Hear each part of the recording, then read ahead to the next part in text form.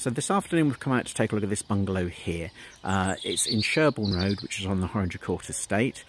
This particular location is really nice. You've got a pathway which takes you down to a riverbank and in turn to a path that takes you towards the town centre. So that's really lovely. You can just hear the birds singing away. Now this chain-free property will need a little bit of updating, but it's certainly been well maintained. So let's go inside and take a look. So you can see we're just in the entrance hall now. Behind me is a useful cupboard. Straight ahead there is the sitting room, and just panning round now is the kitchen, which we'll go into first.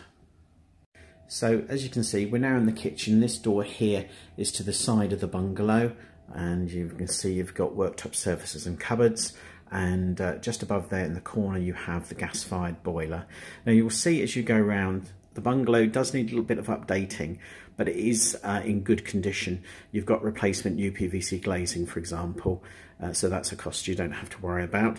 But just looking at the kitchen again, plenty of appliance space, so definitely something you could work with, I'm sure. So as you can see, we've now come into the sitting room. The sitting room is large enough for a dining table as well, so good sized room, fireplace there, and then what is really lovely is this big picture window here, which I'll show you from the other side. Here we go then. So this is the same room from the other side, and you can see how lovely that picture window is, because it overlooks the front gardens, which are lovely in their own right. So you'll see one or two people wandering past, just walking their dog. It's not a busy area, but there is a bit of activity going on, which of course is quite nice to see. So next we're going into one of the bedrooms. Both bedrooms are double rooms, so it's hard to judge which one is bedroom 1 and which one is bedroom 2. They're a similar size, just a slightly different shape. So that's one of the bedrooms there. And then the other double bedroom is just here.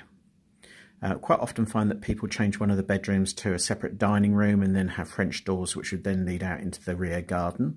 So that's an idea, but equally if you wanted 2 double bedrooms, these would definitely work for you. And then finally, the bathroom has been converted into a shower room, which a lot of people find easier. So that's that just there. And just to show you, the garage is behind the property is actually the light blue coloured garage.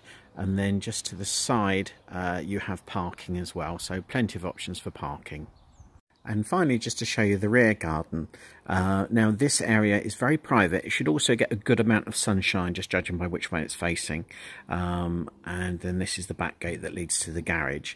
Now the garden, you think, oh, it needs work. In fact, it's packed full of shrubs and bulbs. So give it another few weeks and that should be looking beautiful. If you'd like to come out and take a look at this property, do that by just giving us a call on 01284 7 555 26.